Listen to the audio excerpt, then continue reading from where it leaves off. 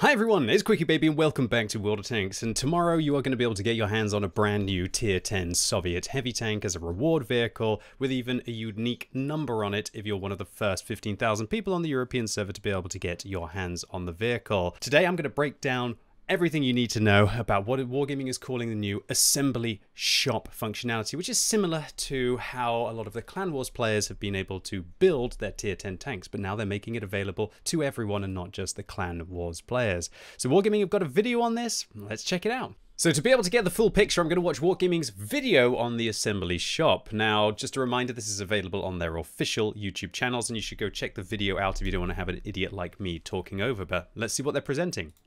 A new activity will take place in World of Tanks from June 16th through July 10th. Wow. The assembly shop. Tomorrow. It will deliver limited vehicles to players in a brand new way. You can get a Tier 10 tank without researching the entire branch. And most importantly, you get to choose which resources you want to use for that. The pioneer of the assembly shop will be the Object 780. It can be obtained in two forms. The first 5,000 players will receive the tank with a special... Just to clarify, the first 5,000 players will be region-based. So I believe on the European server it's going to be 15,000. I'm watching the video of the Asia server now, which looks like 5, and I think NA is 7, although I might not be 100% correct about the numbers. But you're going to get a special style if you're one of the first unique players to be able to get it. 3D style that not only changes the vehicle's look, but also has a unique factory number. It's located on the tank's barrel and turret, and this is its distinctive feature. You won't get to see another one like this in the game. Wow, kind of NFT kind of vibe. Whoa, there's only one available with your number, although it's still different because it's going to have no value after Wargaming have sold it to you, of course. The numbered vehicles are available in limited quantities, but there's still time to decide. And even there's going to be some serious fear of missing out to be able to try and get some of those early numbers, right? Or maybe you've got a number that means a lot to you. Maybe you really like the number 422. I don't know. Maybe that's an important number to you and like you want to have it. Are you going to be able to pick the specific number? I guess we'll have to find out more. Even more than that, as soon as the tanks with the unique number come to an end, you will still have the opportunity to get the Object 780. 10,000 more vehicles without... Again, that will be on the Asia server. There will be 10,000. I believe on the European server, there's 35,000 additional vehicles to the first 15,000 that come with the style. The 3D style will be ready for delivery. In terms of its characteristics, the tank commands respect. At first glance, this is quite a mobile and armored heavy tank. Its top speed is 45 kilometers per hour. And because we need every heavy tank in the game to go 45, which will inevitably go at like 50 or more with a turbo, and has 17 horsepower per ton, which is what a decent medium tank used to have back in the day. Specific power is 17 horsepower per ton. Strong turret, well-angled small lower and upper... And great turret armor and interesting hull armor with not really a lower plate, just like a mid-hull that's got extensive angling in between. Glazes plates. All in all, I should probably quickly go onto TanksGG to take a look. And that's because they've been super testing this tank for the last few weeks on the European server. And take a look at that. This is 267 millimeters of pen. It does have a bit of a cupola on top.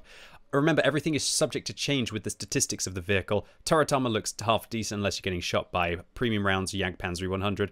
Upper hull, very good. Lower plate, not so good, but if you angle it like this, I mean, that is 200 effective. Wow. It is going to have some weak points. If you can manage to hide that, it'll be decent. Just a kind of apocalypse grade tank. How about against gold? Well, against 311 millimeters of gold pen, which is quite weak for a premium round, it's pretty good. It's not going to hold up against your awesome tank destroyer gold. Breakthrough tank.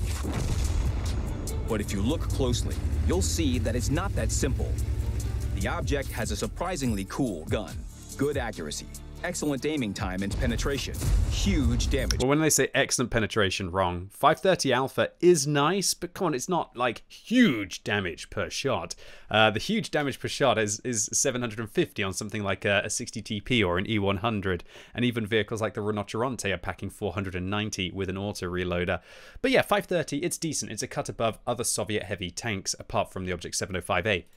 per shot. The one that really scares me though is 7 degrees of gun depression, which kind of makes this a bit like an Object 140, which makes it more flexible than most other Soviet heavy tanks apart from, you know, an ST-2 with its 8.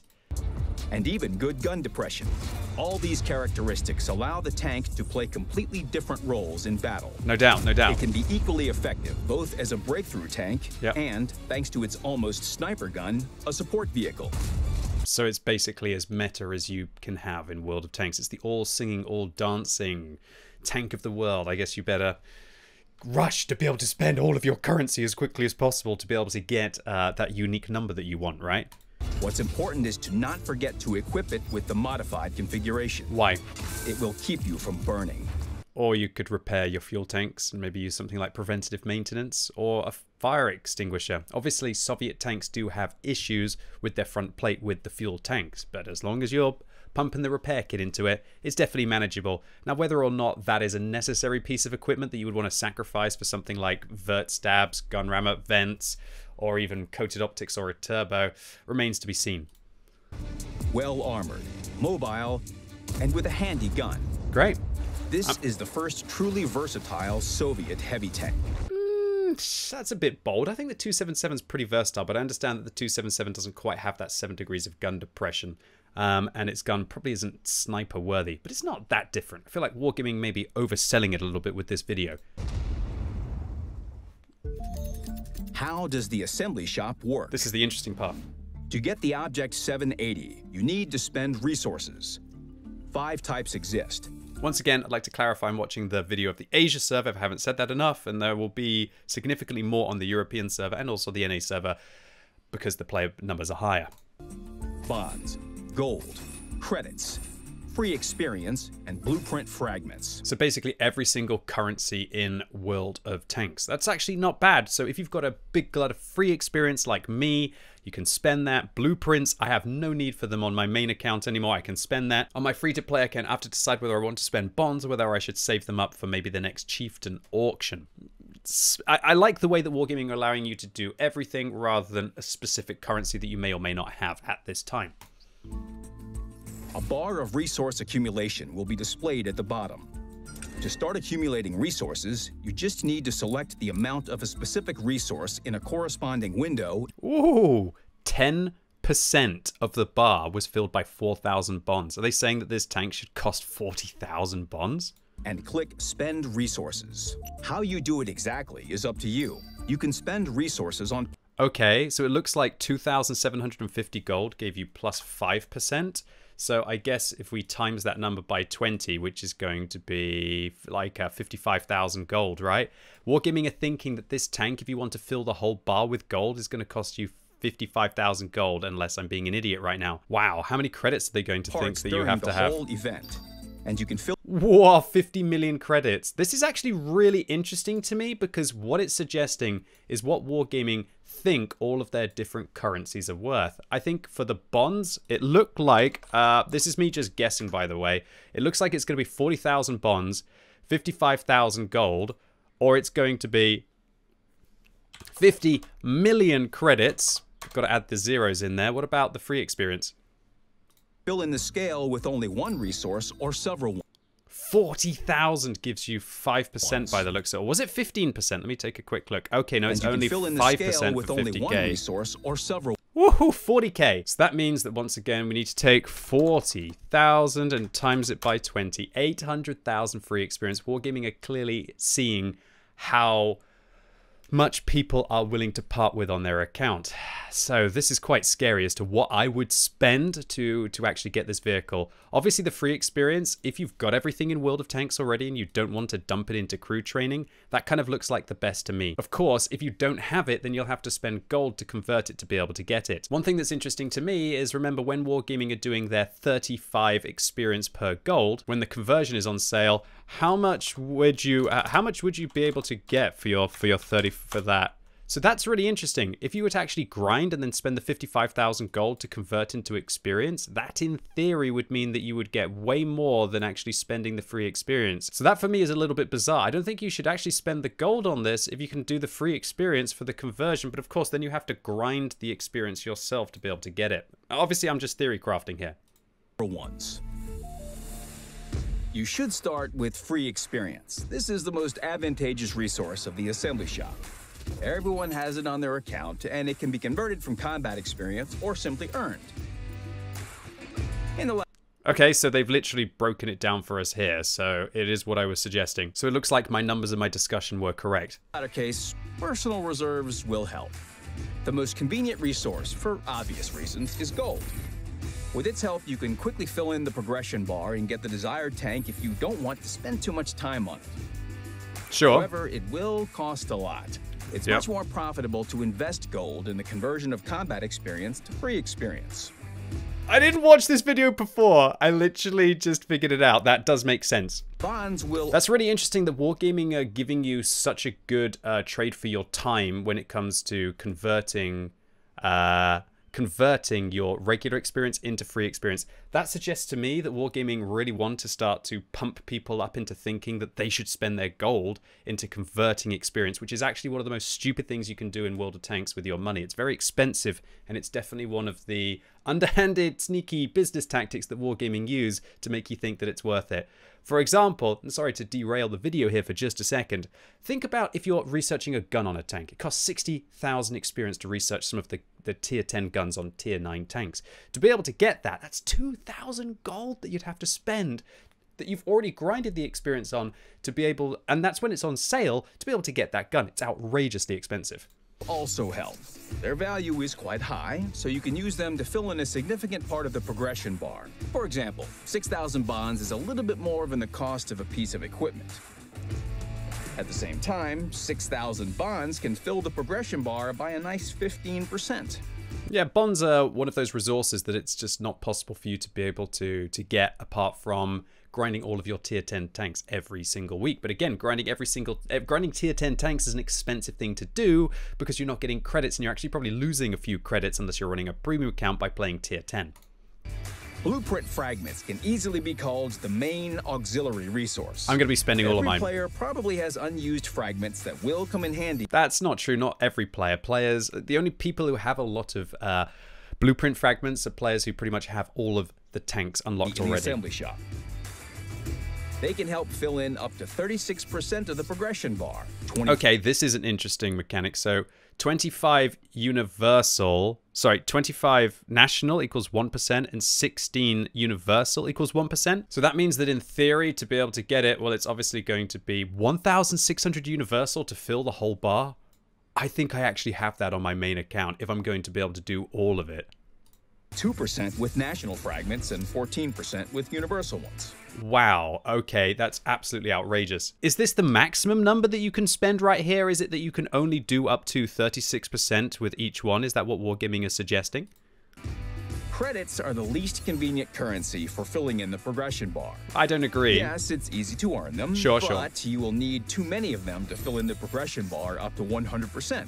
1 million? So I must have miscalculated something then. When I was back here and I was looking at the credits that they had, we actually need to spend 100 million credits to be able to get the tank, which is just simply ludicrous. That's outrageous. I want to stop for a second to tell you that your credits are actually worth way more than you think they are. Your credits, to be able to get them, a very, very, very, very, very good player playing premium tanks with a credit booster can maybe make 1 million credits an hour. And then it just goes down from there. Your average and your below average players are probably only making 500,000 to a few 100,000 credits per hour of play in premium tanks with credit boosters with a premium account to be able to make that many credits. Accordingly, when we think that 1% is 1 million and you're going to need 100 million credits, well, then to be able to earn that is going to be at least 100 hours, even for incredible players. And then for the below average players, even with credit boosters, you're going to have to play the game for about 300 hours to be able to grind to be able to get this tank. That is preposterous. You should use credits in 2 cases, either to reach 100% after you've first filled in the bar with other resources, or in case you really have a lot of credits.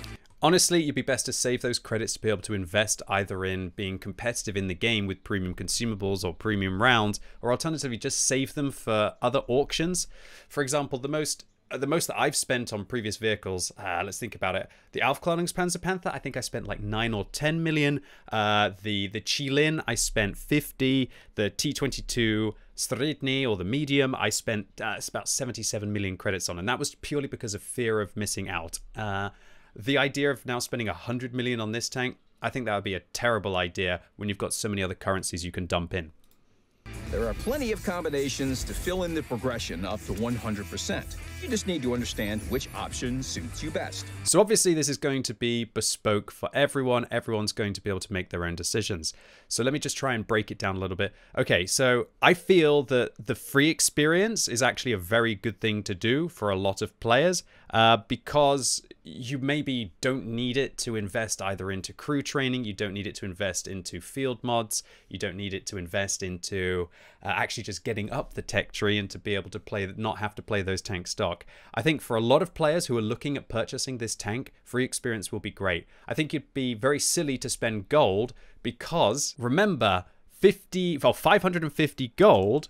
If you do it when there's a sale going on and you can get 35 for each of the gold pieces that you spend, is actually going to get you 19,250 free experience. Now, of course, you had to go and grind that. But let's be honest, as long as you uncheck accelerated crew training in some of your favorite tanks, that's not the be-all end-all. It does take you some time. But if you also use, 5 times experience vents, or you use those 3 times bonuses that you have from a premium account, or just your daily doubles, that is by far the best way to do it. So, ladies and gentlemen, boys and girls, don't spend gold.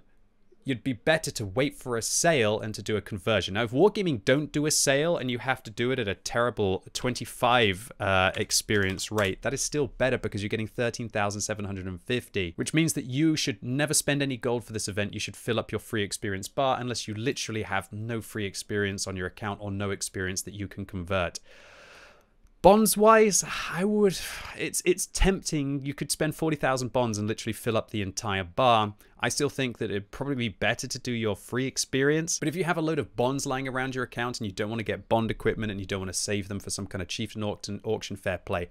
Obviously, blueprints are going to be a fantastic opportunity for players who have all of the vehicles unlocked or people who just don't really use them anyway. I'm probably going to dump all of my universal fragments on my main account and be able to just save everything else. Credits, I think, it'd be one of the worst ones to do here. It's literally so much of your time you have to put in. The only kinds of players who should really dump credits are players who that's all you have left and you've got nothing else on your account, or players who just absolutely love playing the Type 59 for 20,000 games, and for all of you, 100 million credits is probably nothing. Everything depends on the resources you have, the time you're ready to spend, Sure. and whether or not you wish to invest gold in the conversion of combat experience to free experience. At least Wargaming are being upfront about it. This seems to me that they are trying to train you to do that, though, which is pretty outrageous. If you don't manage to spend enough resources in time and get the tank, all invested resources will return to your account automatically. Well, that's nice. Moreover, you can return all your resources at any moment. Just press the corresponding button. Well, that's nice as well. It's nice they give you your money back there. Use your chance. So Wargaming haven't really explained to us how we're going to get our specific numbers. Is it just literally the sweatiest nerd with the best connection who logs in and literally just buys out the vehicle instantly? That would be something that's interesting. So just to clarify on that, it looks like Wargaming are going to be just assigning the numbers sequentially, so you won't know what number you're exactly going to get. But obviously, if you wake up tomorrow for 7 a.m. Central European summertime on the European server, and you dump all of your resources in as quickly as possible, then you will get one of the lower numbers if that's something that really matters to you. And so there you have it, ladies and gents. That's everything that you really need to know about the assembly shop. Let me finish this video by just clarifying whether I think this is like a good thing or whether it's a bad thing for the game. Well, firstly, I don't really like the Wargaming are just putting this tank in so quickly without, in my opinion, having had time to be able to balance it out, and also without giving it to the community contributors to be able to review, to be able to tell their audiences whether they think the tank is actually any good or not, and then having this like fear of missing out style currency auction. especially at such an awkward time of the day for some people who are at work. Maybe all of the tanks will go before they've come home from work, possibly, although I don't think that they will do. There's so many things to be immensely alarmed about with an event style such as this. What do I think about the prices that Wargaming are presenting here?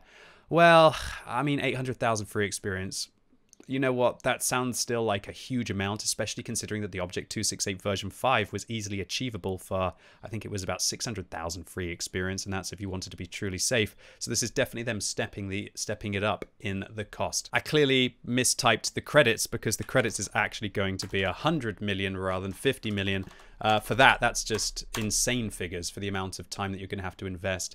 I also think the amount of gold that you would have to spend is pretty crazy, so I really hope that everybody's got enough experience on their account and they don't have to just dump in the 55,000 gold, because as I worked out, 55,000 gold, if you were to spend that, would actually be enough at sale price to be able to get you 1.9 million free experience, so don't do that. It's an interesting one. The Wargaming are allowing you to be able to dump currencies off your account to be able to get a tank that may or may not be good, and you're going to have to just hang around for the YouTube channel tomorrow where I try and play and be able to get a full video out for you on this tank. Anyway, ladies and gents, boys and girls, that's it for today about Wargaming's new assembly shop style release of a new tier 10 reward tank. What do you think about it? Do you think it's a bunch of garbage? Do you think this is Wargaming trying to play on our emotions and trying to drain us of all of our money and literally trying to milk us like we're cattle? Or do you think that it's a fair way to be able to release something that's new and exciting and you don't see it's going to be too damaging for the game? Let me know in the comments. And if you liked this video and you thought it was useful, given you like my breakdown and my analysis, give the video a thumbs up. If you hated it, give it a thumbs down. And good luck tomorrow in getting the number that you want. And as always, thank you so much for watching. You've been epic, and hopefully I'll see you soon.